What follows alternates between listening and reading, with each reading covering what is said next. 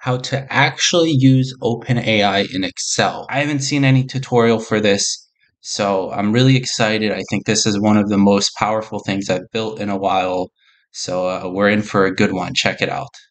So here's a quick demo. Clear columns 1 to 20, because I have some other stuff there from earlier. So you click the button and it's going to run. It's generating a script and it's cleared them. But also let's clear the color. Make color blank. Let's run that. All right. So we took away the color. So wow, we just like that, dummy data generated. Anyway, how cool is that? We actually have Excel and OpenAI integrated in the true sense of like somebody looking this up, what they would actually want to do. So I'm now going to give you a tutorial on how to build this yourself. Let us get right into that. All right, so I'm going to make a new blank workbook. First thing you want to do is save this as macro enabled. So you see I selected macro enabled. Go ahead and click save. All right, now that we generated that, we're going to go into the developer tab and open up Visual Basic. All right, so we're going to open up Visual Basic. We'll do new module. All right, the first module I'm making is this execute code, which gets a code parameter, code passed into it. And essentially what this is going to do is if you pass in a string where it's like sub and then it has blah, blah, blah code and then end sub, it's going to run that as if it's VBA script. The one thing is the subroutine has to be titled my procedure because we wrote that here for the application run. So that's what this code is for. So it's when OpenAI generates the subroutine, it's going to be able to execute it. All right, so next thing is let's work on the OpenAI portion of this. All right, so right under that, I made a new subroutine, OpenAI prompt, and we have our API key. We have, so put your API key, we have the URL. We're going to be using 3.5 Turbo, and this is where we set the model, temperature, all that stuff. And this line is very important right here. So before we get the prompt, we have this prefix. Write a VBA script to do the following. Also, name your subroutine my procedure. So remember, we have it set to my procedure here. And then we put the prompt, okay, of the thing the user is asking. All right, so we get the response, then we get a response text. Now we need to extract the subroutine from the response because you know how OpenAI it's going to reply with a bunch of other stuff like here is your code of how to make a Christmas tree. So we don't need all that. Like, so here is how we're going to deal with that. We need to find the first instance of sub. That's going to be our start position. Then we need to find the first instance of end sub. That's going to be our ending position. And now we need to use this. So then we need to use this mid. And mid's just like the Excel formula mid if you've ever used it. It's essentially we have our raw text, which is the response, and we say start here, sub, and then end here, or not end here, extract this many characters, like the next 10 characters.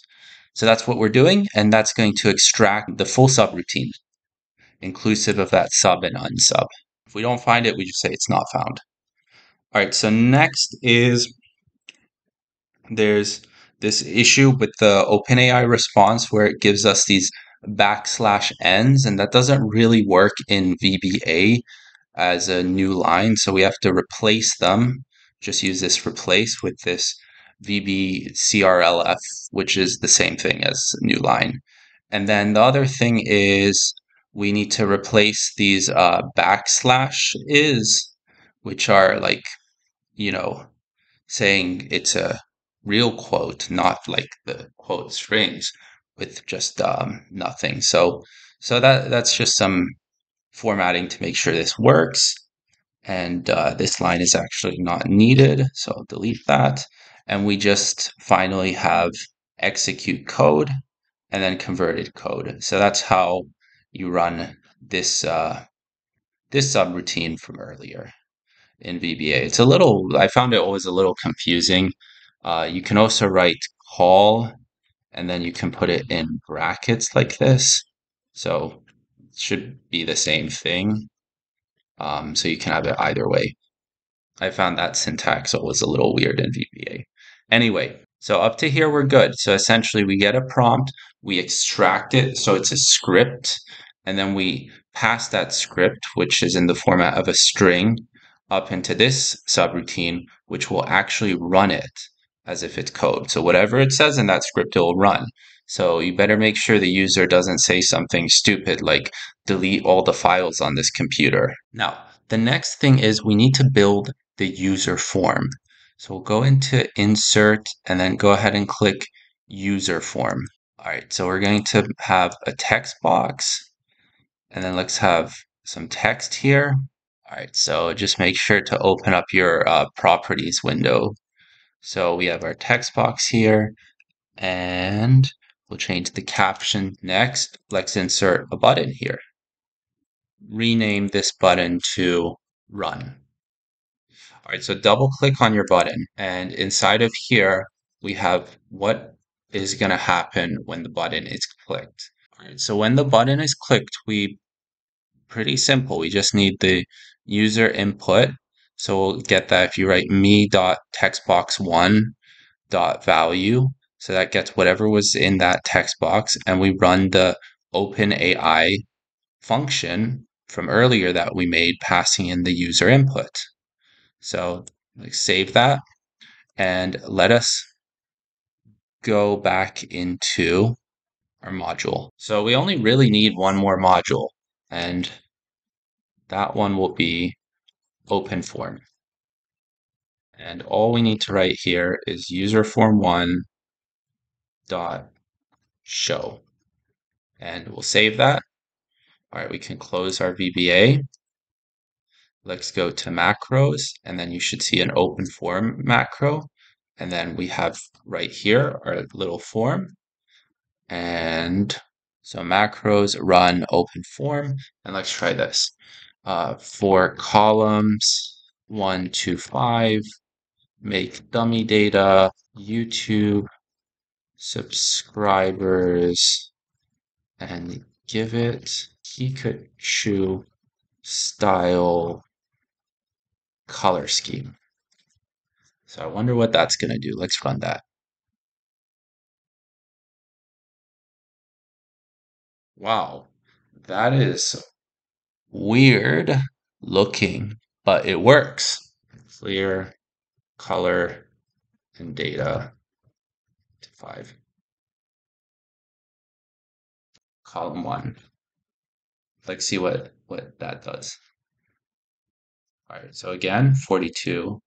And I'm assuming this is a Fibonacci number sequence. Make a couple fun graphs with data in column 1.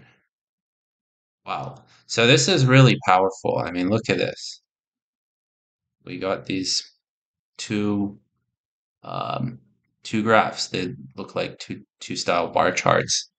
But yeah, how cool is this? Like you basically have the power of a VBA intermediate at the very least at your fingertips, and you just type in a prompt like this into Excel, and it does whatever the heck you want it to do. It's pretty freaking awesome. I'm gonna post the code on my GitHub, and please like and subscribe if you found this helpful or cool. Thanks for watching. Bye bye.